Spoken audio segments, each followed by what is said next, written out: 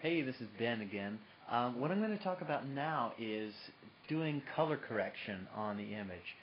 You could go really in depth on this if you wanted to. You could scan all your patches with a gray card and use that gray card to determine the exact color gray and what your scanner thinks it is and adjust for that. We'll probably, hopefully, be able to do a tutorial on that in the future, but for now, I'm just going to show you how to eyeball it. And you can get pretty good with this, but it's not scientific. It's not exact. But this is still a pretty good way to do it. So what you want to do is actually do a levels call. And the best way to do this is you have your background image here in your layers palette. If you click on this button right here, will add an adjustment or fill layer, you click on it, and then I'm going to go up to levels. And this brings up what's called a histogram, and it's sort of like a population of pixels. This is like a representation of how many dark colored pixels are in the image, and this right here is a representation of how many light colored pixels are in the image. So what you can do is you can grab this midpoint right here, and if I drag it this way, the image is going to get a lot darker.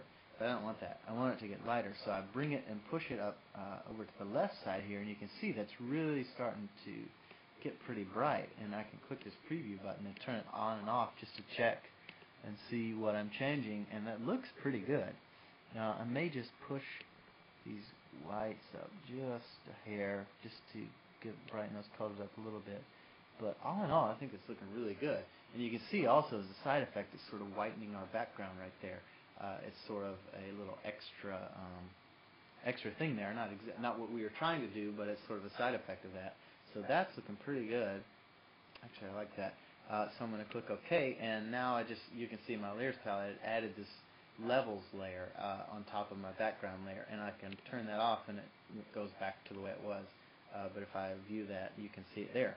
So that is how to brighten up an image and do a little bit of color correction. If you have any questions, let me know. Ben at scouthistory.net, and I will be able to answer that for you. All right, thanks.